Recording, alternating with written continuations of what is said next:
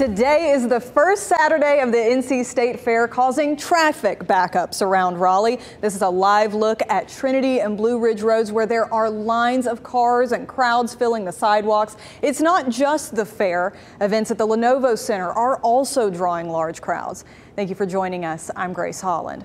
We're bringing you team coverage this evening with a look at congestion around Raleigh. Let's start with WREL's Carly Haynes, who's live on Edwards Mill Road near the Lenovo Center now. Carly, how was traffic this afternoon? Grace, even if you're not going to one of these events, you're likely going to be caught up in all of this traffic. We're here on Edwards Mill Road and Wade Park Boulevard at the intersection, and there are cars going down for miles on this road. There's a trooper here who's directing traffic, long lines coming from all directions. That includes those leaving the fair, those coming to the fair, and those who are coming to the Lenovo Center for the Sabrina Carpenter concert. The doors for that concert have just opened, so we're seeing a lot of congestion right now. People parking miles away and making a long walk to get to some of these events. So as a result, that commute time more than doubled for some people.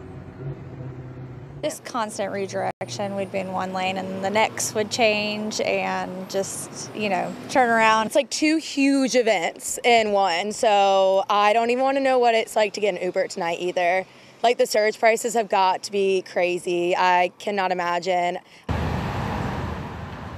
You definitely want to make sure you're building in a lot of extra time to get to these events, and also parking near the State Fair is expensive. So if you're able to carpool with anybody or even get dropped off, that'll help everybody out on the roads. Carly Haynes, WREL News, live in Raleigh.